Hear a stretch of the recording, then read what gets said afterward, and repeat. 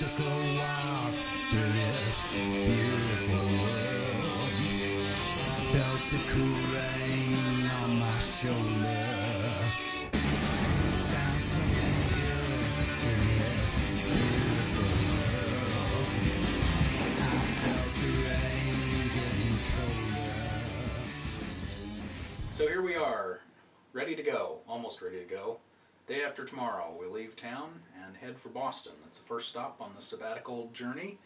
I have been spending much of the last 4 weeks in this spot, on this bed, with this cat or one of the others, transcribing interviews and reading books and taking notes on the reading and setting up interviews for these trips we're taking, just getting ready to get the project underway.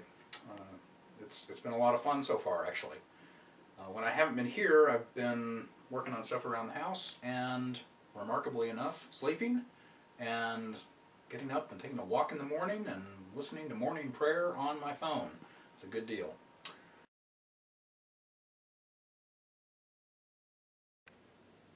And off we go into the packing room. Until recently, this was Daniel's room. As far as Daniel's concerned, it still is. But at least for the next little while, it's a staging area to get going. This has been something that's been coming for so long. It's hard to imagine that it's actually real. But it's a little more real than I'm ready for it to be. Anne's gotten started on her case. I haven't done a blessed thing with mine, but that's tomorrow. That's okay.